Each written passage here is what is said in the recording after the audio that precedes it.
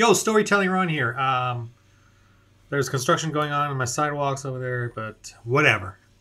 Worst time to talk, but I'm gonna do it anyway because I just came up with this thought pattern. Players cheating. Players cheating. What do you do? Some guys. It's always a guy. And some rolling dice and taking the wrong. Somehow flubbing the numbers or whatever, or their sheet. They're maybe changing some stuff on the sheet or their stats or something. Whatever. I don't know. It could be any number of things. Okay, so how do you address that in a group? I think the best thing to do is not address the person specifically first. That can come later on. The first thing to do, I think, is to have a little speech that you do for all players.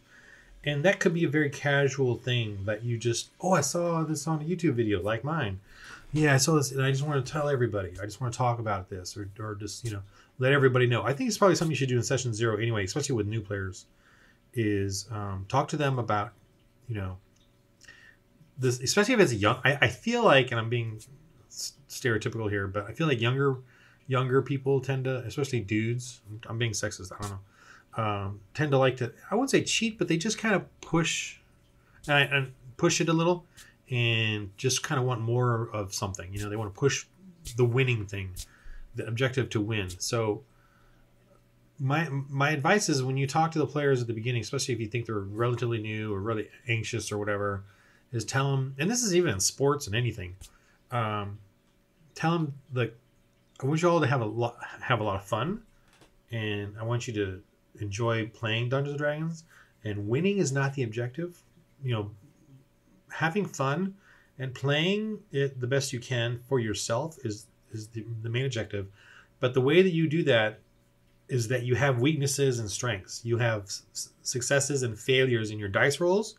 They should be about equal, and your character should have some weaknesses and strengths, and that's what will make this game way more fun than if you're obsessing over always winning, always getting that best thing.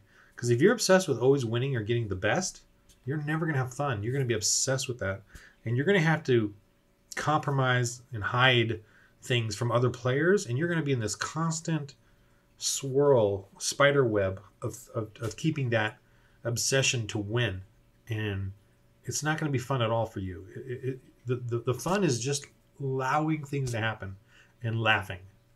Your characters might die, or you guys can discuss whether you're going to have permanent death, or just have, you can die, you can get resurrected. Maybe you lose some XP or lose some stuff, but you'll get resurrected, or you can keep, if we all agree we get to keep our characters, but they just, if you die, you just get maybe like a punishment or a death point where how many death points you get at the end of the campaign or whatever.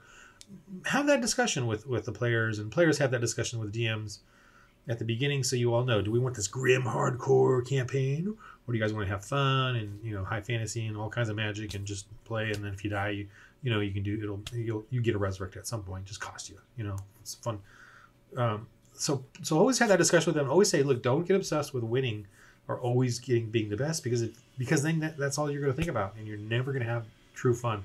True fun is ups and downs, and hilarity ensues in your game. So please, DMs, if you feel like something's going on, or you just see the group and maybe you need to have that discussion, let them know that winning is not the objective. That gets too obsessive.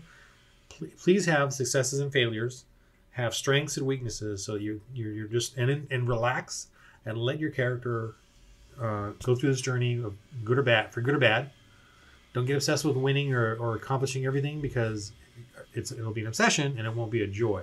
Okay, so, and have that discussion about death. What does it actually mean in this campaign?